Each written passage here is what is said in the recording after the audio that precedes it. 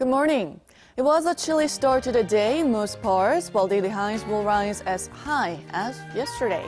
And we'll enjoy more clear blue skies with highs rising rapidly by the afternoon to just below 25 degrees Celsius. And things will get cooler day by day, so it is time to take out our autumn jackets. With that, let's take a look at the international weather for viewers around the world. So South Korea will have mostly sunny skies with warm daily highs today. Some parts of North Korea had freezing morning lows this morning, but the temperatures will rise fast. The 24th typhoon of the season, Super Typhoon Trami, is now heading towards Japan. The storm is expected to make landfall on the Japanese island of Okinawa on Saturday. Then it could move northeast toward the Japanese mainland by Sunday.